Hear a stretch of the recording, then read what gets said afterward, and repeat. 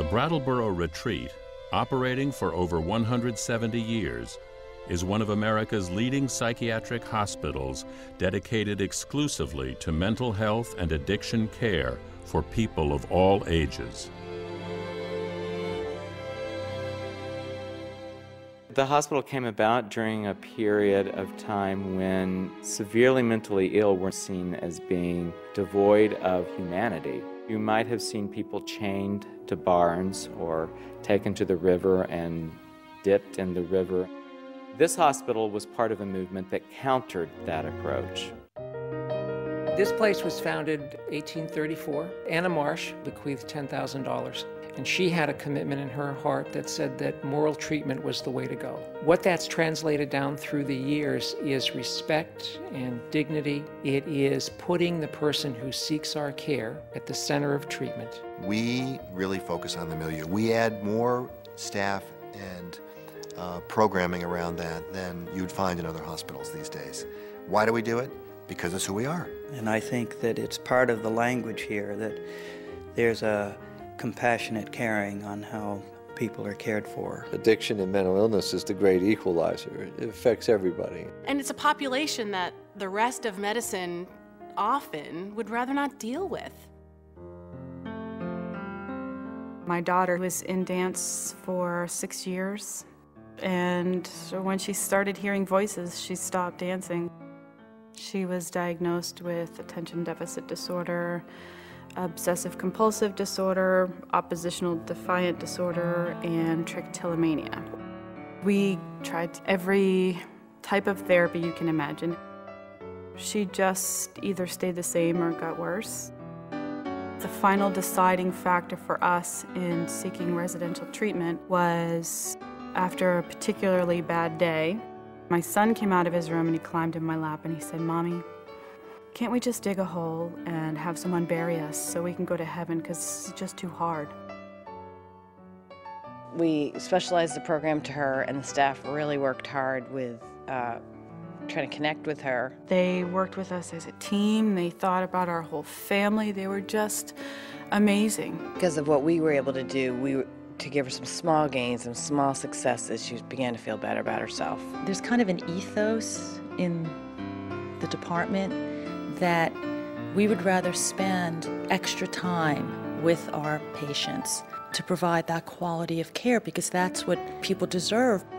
The staff was so committed to keeping her here for as long as we needed, but she missed dance. Before, she danced ballet, jazz. She had come far enough to bring into her therapist's office a list of dance studios. And so we signed her up for the dance lessons right in town. So for her to start again was truly a turn towards recovery. I got my hope back, and now she can dance again. We really pride ourselves in having a community. Anyone who walks through the door is a part of that community, and no matter what's going on with them, it's addressed.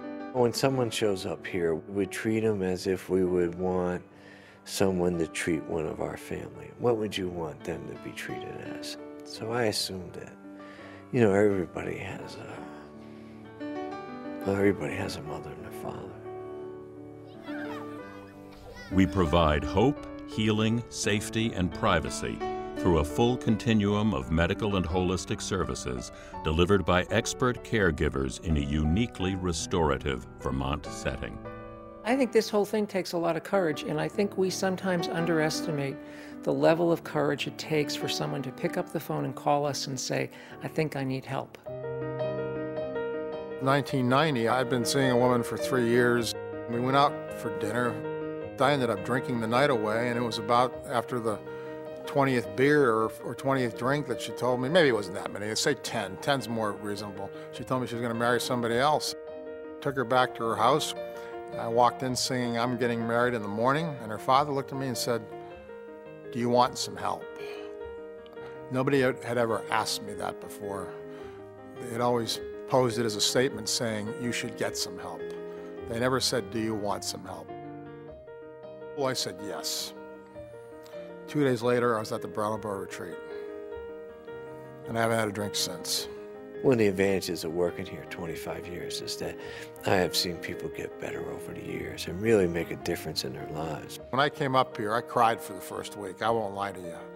I cried my heart out, and it was good because it was probably the first time I cried in 20 years or so. If you needed to get something off your chest, they were there to listen, not to criticize, and to support. They treated me like I was a human being. We're looking for an outcome where a person feels re-engaged in life. We're looking to find an outcome that makes a child feel joy in waking up in the morning. That, to us, is what the legacy is all about. If it weren't for the retreat, she would have gone on a path of self-destruction. If I had kept drinking as I had been, there's a very good chance that I would not have been alive today. The relationship with the mental health professional is a healing and generative process, and that's the kind of work we do. We give people a sense of self without shame. They were respectful, unbelievably caring, compassion, amazing people. This place is profoundly important. It's a place where people find grace.